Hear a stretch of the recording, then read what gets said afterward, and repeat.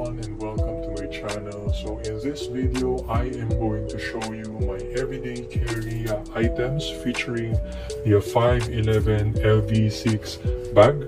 It has multi-carry options. It can be carried as a waist bag, it can be carried as a fanny pack, or it can be carried as a sling bag.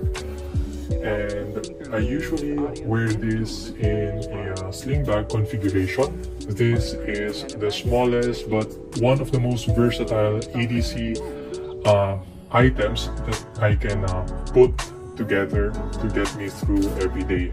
So without further ado, let us check out the EDC items that I am about to show you. So for the outside of the bag, I usually carry a small pen. This is the Pilot Mini Birdie pen. So it is placed outside the bag so it can be accessible when I need to write something immediately. And then outside of the bag, I also hooked a pepper spray. So this is Saber automotive escape tool. So this houses a glass breaker as well as a seatbelt cutter and the pepper spray itself. Okay, so this can be used for emergency situations and for self-defense, of course. So let's hook it up here, and then let us check out the front compartment of the 511 LV6. So in the front compartment, I usually carry the most important stuff that I usually use. Okay, so for this, for the front compartment, I have a lighter. Then I also have a small multi-tool. So this has scissors as well as pliers and some other stuff such as screwdrivers or utility blades. So this one is the Nextool Flagship Mini, and we all know the importance of multi-tool in our EDC setup. And in this front compartment, I also have a white flower bottle, okay, for emergencies. I mean, not really emergencies, but for relief of headaches or motion sickness whenever nag-travel tayo. And then I also carry this Oxva OCC para sa Oxva Origin Mini ko. So yan, para may replacement ako for my mod. And then isa rin sa mga pinaka-importante na laman ng front pocket are my medical items to be used in case of emergencies. So on my left, this is a compressed gauze, and if used properly, it can stop major bleeding and it can potentially save a life. Okay, and I also have a med kit inside a Ziploc bag, and it is supposed to be waterproof to protect the contents. So inside, let's see, we have emergency blanket inside. Meron din tayong mga gamot such as mefenamic acid and paracetamol for pain, and meron ding diphenhydramine for allergic reactions, and meron din yatang loperamide for you know, sa mga ganong klaseng emergencies. Meron din tayong mga band-aids, and meron ding antiseptic wipes, and we also have disinfectant wipes as well as medical tape and duct tape inside, which maybe I can show in my future videos. Okay, so stay tuned. And then wala nang laman sa front pocket. Next, I'll be showing the hidden Velcro compartment of the LV6. So in this compartment, we have a card tool which houses a knife as well as a bottle opener and a small fork.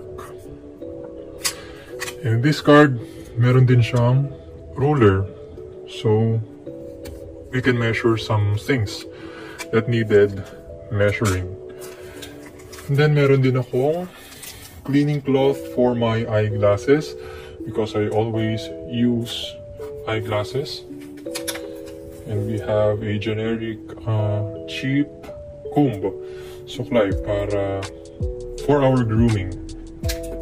Then we also have here Mighty Bond. Okay, so this is an adhesive para kapag may i-repair tayo, nasira yung shoes, nasira yung bag. So okay, we can always use Mighty Band for those kinds of emergencies. And then meron din tayong maliit na tape measure. So this is it measures up to 1 meter. So this is also quite small para syempre mas mag-fit sa ating bag. And then of course we have a flashlight. Okay, so this flashlight is a Lumintop Tool AA. This is a copper material, and as you can see, it is heavily customized. I have added some scratches and markings, and I also do a forced copper patina. That's why naging blue siya, and medyo naging dark yung color ng copper. Okay, and then oops, wala na pala.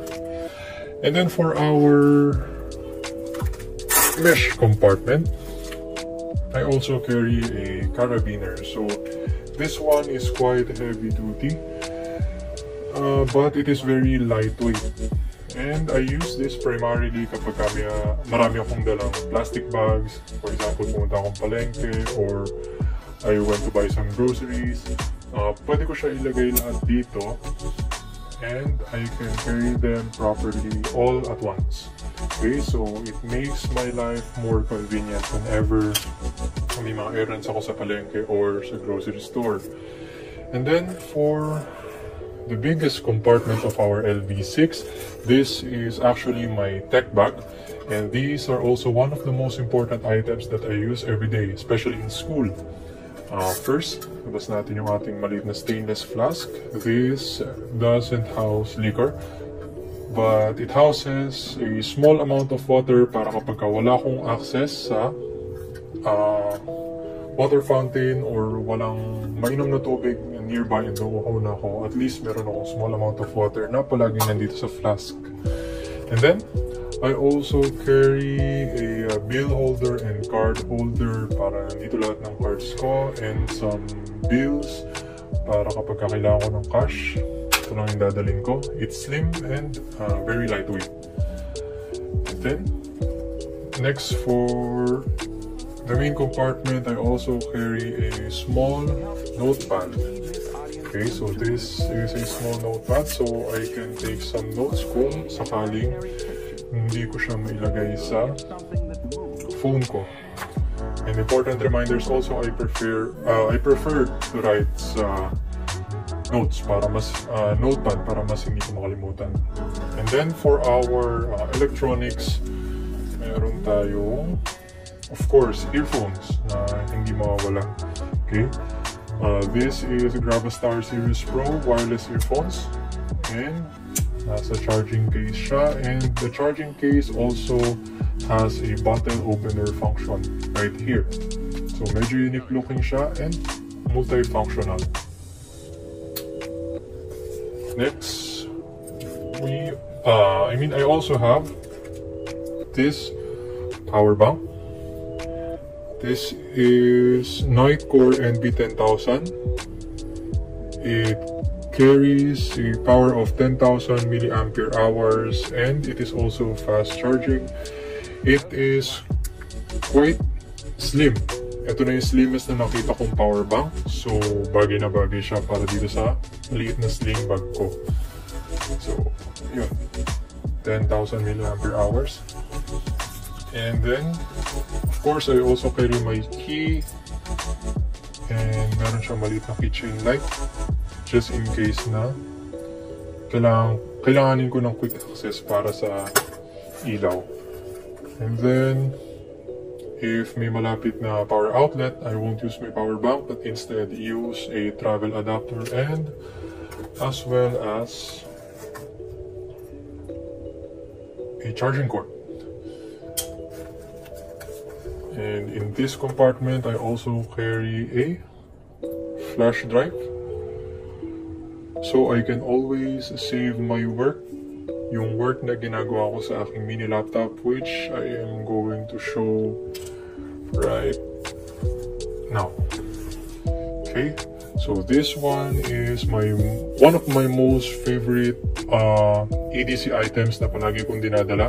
This one is a GPD micro PC. This is the GPD Pocket 1. So this is a fully functional Windows 10 laptop. So dito ko ginagawa usually yung mga work na kailangan ko i-submit sa school. Okay? So this one is a Windows 10 laptop. I use it for schoolworks, to browse the internet, or maybe for some entertainment. Okay, so this will be right here, and then I also carry a vape mod. So this is also Origin Mini. This is quite a small vape device, but it carries a sufficient power na maglalast sa akin for a whole day before I need to charge. Okay, so yan na po. That will be the content of my EDC bag, the 511 LV6. This is the smallest and most versatile setup that I can come up with. So I hope that you enjoy this video, and I hope nakakuha kayo ng idea kung paano kayo magbibuild ng sarili nyong EDC kit. So that's all for now, and I'll see you in the next video.